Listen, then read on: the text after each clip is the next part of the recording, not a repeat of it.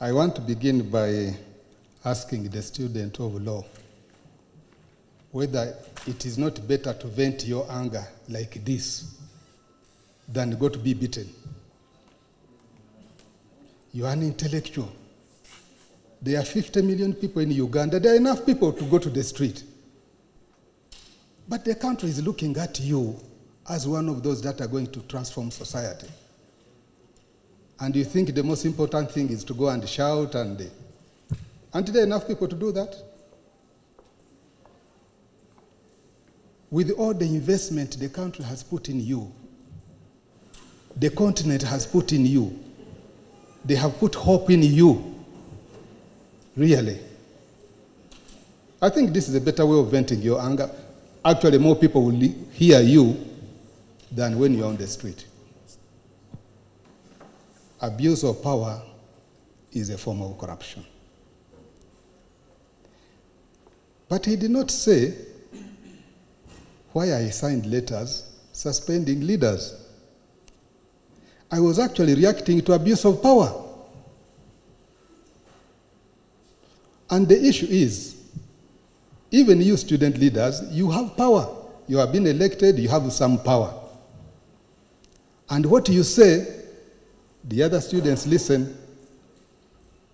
So when you know very well that there is a fees policy which was approved in 2016, it has been implemented since 2016, and you begin passing around messages saying, management has come up with a new policy, and they have negotiated with the guild president, we must fight them.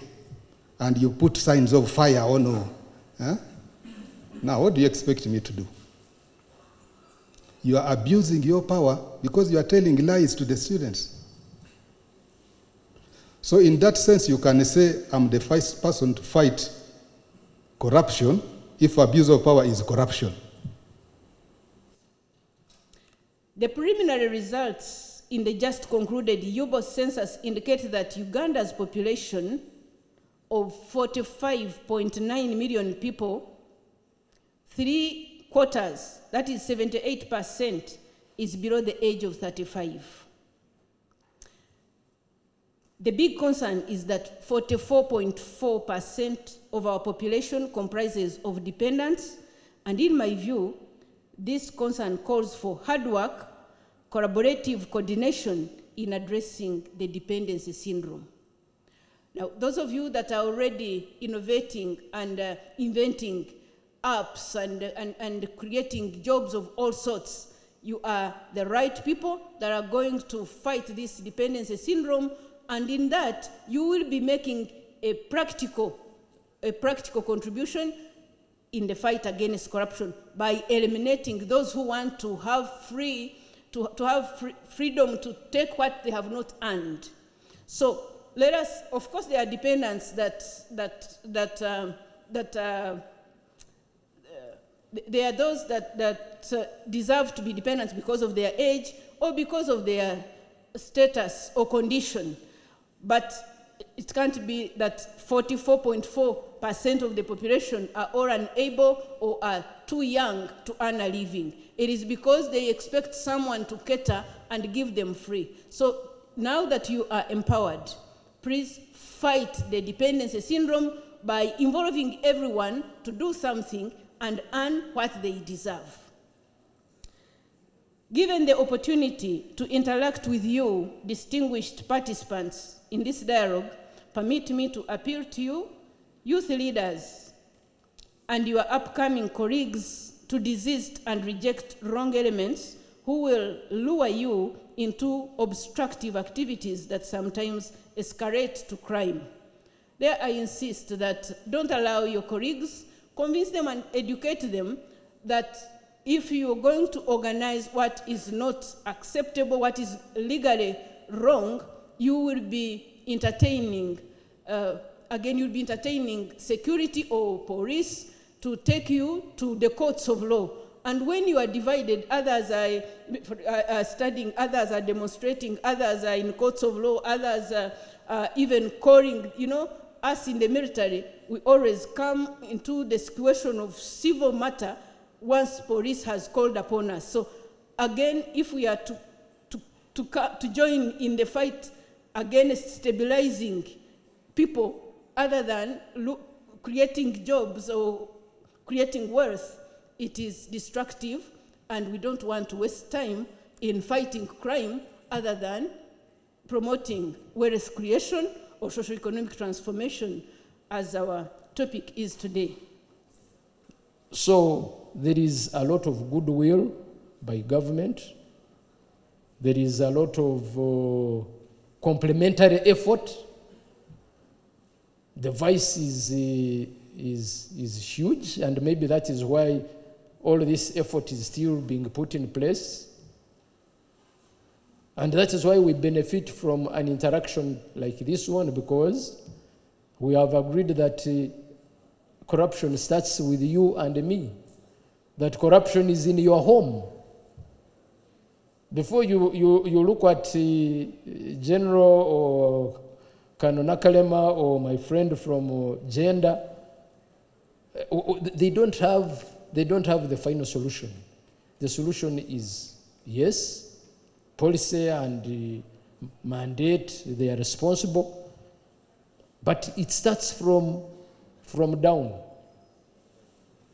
So you are there, you are getting calls from the RDC, from whoever, when the cases should be handled by the parish chief, the chairman, LOC1.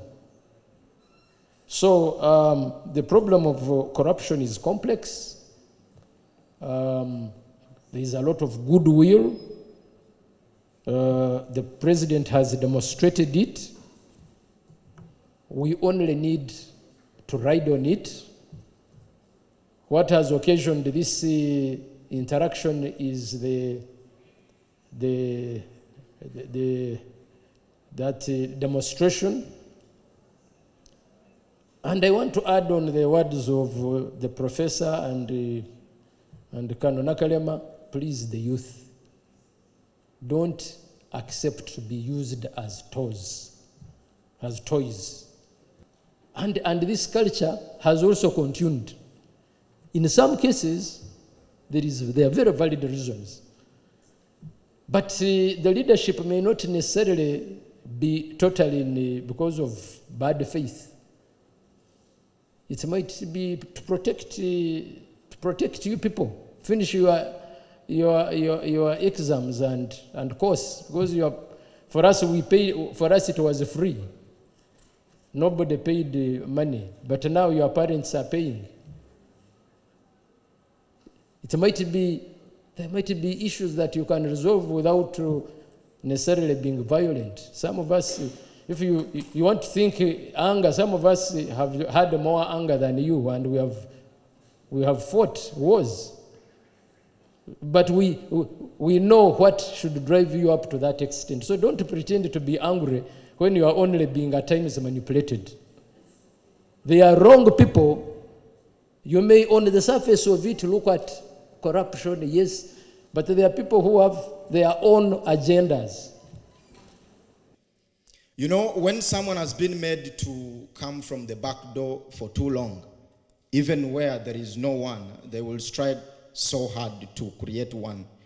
At Makerere University, judging by its history, we've always been made to always make the road meet the rubber when we are demanding for some of our deliveries.